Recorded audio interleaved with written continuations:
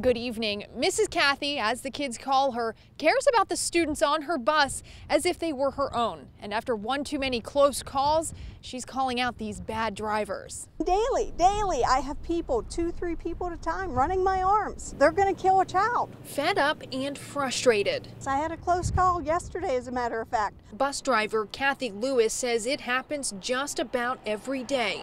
She tells 8 on Your Side that drivers along State Road 17 in Babson Park will ignore the stop sign and flashing red lights and illegally pass her school bus. If something would happen to one of my kids, it would kill me. I would stop driving. That's how much it would affect me. And she's not alone. Stopped bus, cars. Hi, guys! This video, now viral, shows parents cheering on Pasco County deputies as they pull drivers over one by one for passing a stopped school bus. Get him, boys! Woo!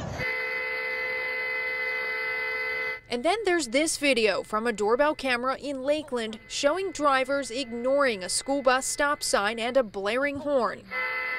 Florida law states drivers must stop for a school bus with its sign out, regardless of direction, unless it's a divided highway. If you can't follow the law, you shouldn't be driving. Lewis is the latest of fed-up bus drivers, hoping everyone on the road will hear her plea. Stop, people, please. You're going to kill a kid. 8 on Your Side reached out to the Polk County Sheriff's Office. They assure us they are looking into this. In Polk County, Melissa Marino, News Channel 8.